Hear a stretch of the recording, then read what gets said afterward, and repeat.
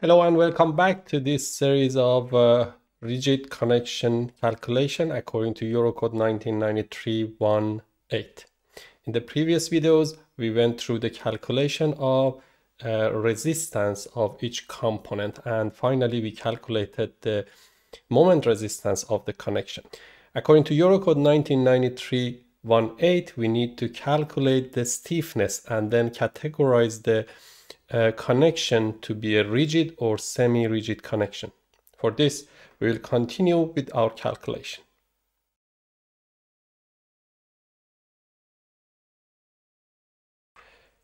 As a recap to what we had, 2 stories portal frame with 7 meters center to center of the columns and also 3 meters for the height of beams.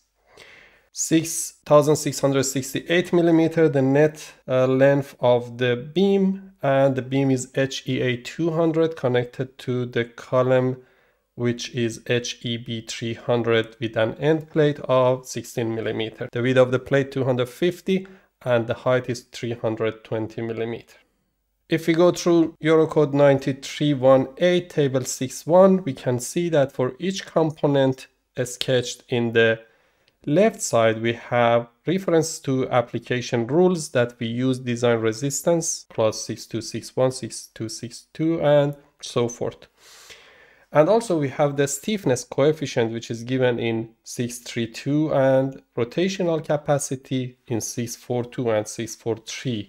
So for calculation of the stiffness, we will go through these items. Simply, we can go through clause 632 and find out what is given. So in 631, first basic model, the rotational stiffness of a joint should be determined from the flexibilities of its basic components, each represented by an elastic stiffness coefficient Ki obtained from 632. These elastic stiffness coefficients are for general application. Item number 2, for a bolted end plate joint with more than one row of bolts in tension, the stiffness coefficient Ki for the related basic components should be combined. Now we can go through the next clause. Rotational stiffness 631, item number 4, provided that the actual force NED is less than 5%. So for us, we are talking about a beam which is not under actual force. As the result, we can use this given equation 627. Sj E times Z powered by 2 divided by mu times summation of 1 over Ki. Ki is the stiffness coefficient for basic joint component I, and Z is the lever arm that we took it from the previous video number 8. It was 180 millimeters. So from here, we only have this value for now. Mu is the stiffness ratio that is given in the next, or in item number 6 of the same clause. The stiffness ratio mu should be determined from the following: if MJED, which means that the taken moment from the connection, is less than 2/3 of MJRD, which in our example, we calculated it was 90 kilonewton meter, then it can be taken 1. Otherwise, it should be determined according to the given equation 628b. And in this equation, we have the value of psi, which is taken from table 6.8. And as far as we are talking about bolted end plate, then psi value will be 2.7. As far as we do not have MJED right now, for this video, I will take mu as 1. Then in the next video, we will go through the calculation of mu more specifically. In table 610, joints with bolted end plate connections and base plate connections. If we are talking about single-sided connection, beam to column joint with bolted end plate connections, and we have in the second column number of bolt rows in tension. In this example, we have 2. So then item number 2 is applied, and the stiffness coefficients Ki to be taken into account are K1, K2, and K equivalent. So we need to calculate K1, K2, and K equivalent. I will explain what these are. So for K equivalent, if we go to 633, 6331 general method, item number 4, in the case of a beam to column joint with an end plate connection, K equivalent should be based upon and replace the stiffness coefficients Ki for column web in tension, column flange in bending, end plate in bending, bolts in tension. So we have 4 items for K equivalent, K3, 4, 5, and 10. 3, 4, 5, and 10. So if we calculate these K values, including K1 and K2, then we have all the stiffness factors or coefficients. Now to understand what these factors are, we can go through table 611, stiffness coefficients for basic joint components. The first one is column web panel in shear. K1 is calculated according to the given equation if it is unstiffened. If it is a stiffened, then K1 will be infinity. Z is the levier arm from figure 615 and beta is the transformation parameter from 537. So we had this value which was 1 and Z was 180 millimeter. AVC for the column is 4743 square millimeter. As a result, I can calculate K1, which is 0.38. I can put this to the left. So beta is 180 millimeter, 4743 square millimeter, and here I can calculate K1, 0.38, 4743 square millimeter divided by 1 times 180 millimeter, which will be 10. K2 column web in compression. For a stiffened columns, it's infinity. If it is not stiffened, then K2 can be calculated according to this equation. DC is the net depth of the web for column, which is 208 millimeter. We calculated earlier. TWC is the web thickness of the column. Here it is 11 millimeter. And B effective C is the effective width from 6262 that we already calculated. For this, I provided the table as a summary. So K1, column web in shear, we went through it in video number 7. Column web in transverse compression, K2, video number 5. B effective CWC, and it's 272 millimeter. It was not for bolts, it was for compression. So 272 millimeter according to our calculation. Now we can calculate K2, 0.7 times 272 millimeter times 11 millimeter divided by 208 millimeter, which is 10, almost 10. The unit is millimeter. Column web in tension, TW of the column 11 millimeter, D of the column 208 millimeter.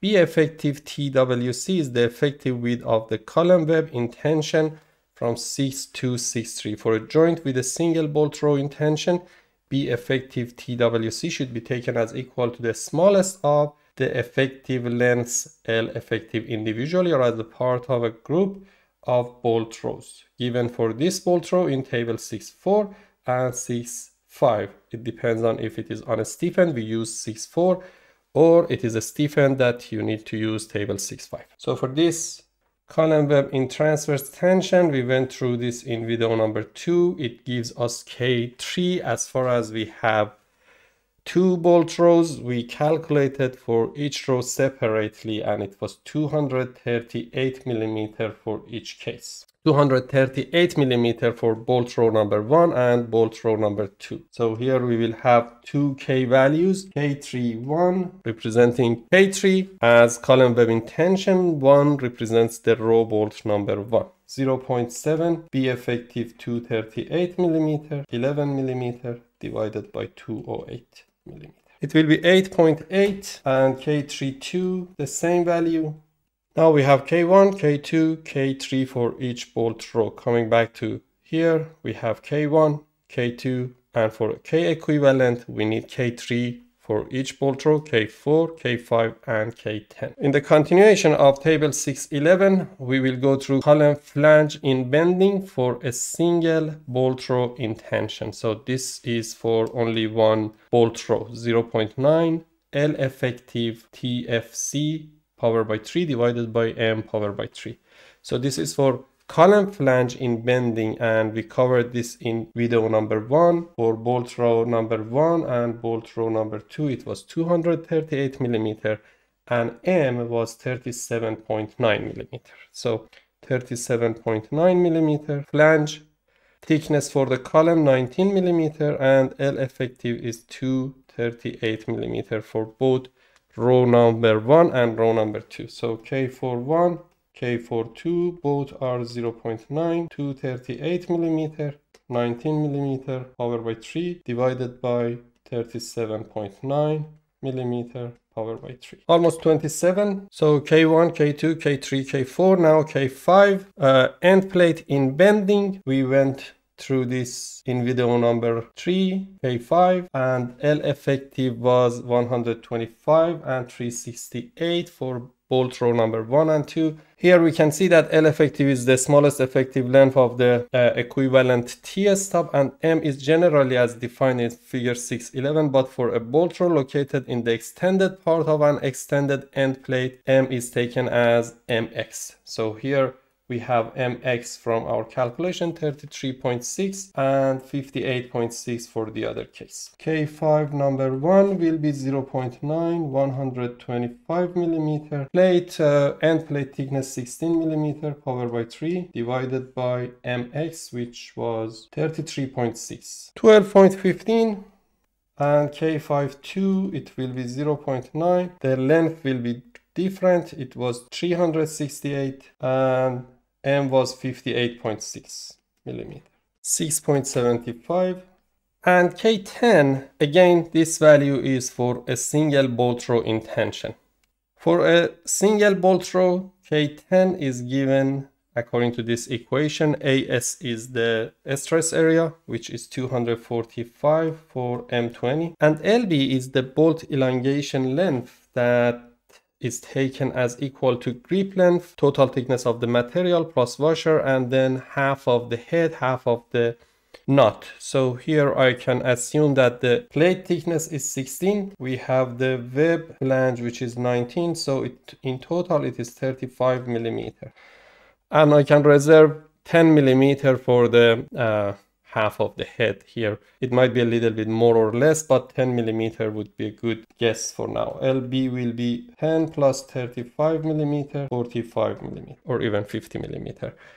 It would affect the stiffness. I think 45 millimeter would be enough. So then K10 for row number 1 and K10 for row number 2 will be the same, 1.6, 245 square millimeter divided by 45 millimeter, 8.7 millimeter. So when we have all the values as K, we can calculate K equivalent. Again, coming back to our table 610 for this single-sided connection, we need to calculate K1, K2, K equivalent. K1 and 2 we calculated already, and K equivalent needs to be calculated according to K3, 4, 5, 10 for each bolt row that we already calculated.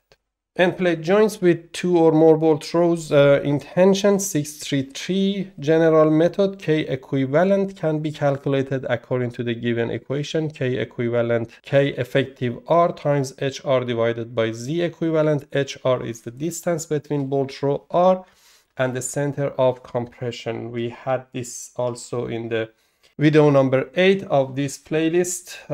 Here we go. We have this center of compression, the center of bottom flange, and the distance from the first bolt row was 225 millimeter, and from the second bolt row was 135 millimeter. We already have these two values, so H1 and H2. K effective R is the effective stiffness coefficient for bolt row R, taking into account the stiffness coefficient Ki for the basic components listed in those clauses that we went through as appropriate. Z equivalent is the equivalent lever arm that needs to be taken from 6331, item number 3. So item number 2 and item number 3 are given here. The same clause, equation 630, K effective R is determined according to this equation, 1 divided by summation of 1 divided by KIR. So if we come back to that table, we need to consider K3, K4, K5, and K10. As a result, this equation for each row will be 1 divided by 1 divided by K3R plus 1 K4 K4R, 1K5R, 1K10R. So here we have row 1, row 2. So there will be 2 K effectives. And also after calculation of K effective for each row bolt, we can calculate the equivalent with this equation 631.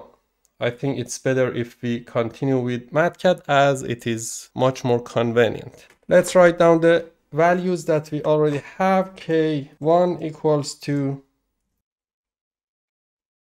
10 millimeter, K2 equals to, and then we have two K3s, K31 and K32.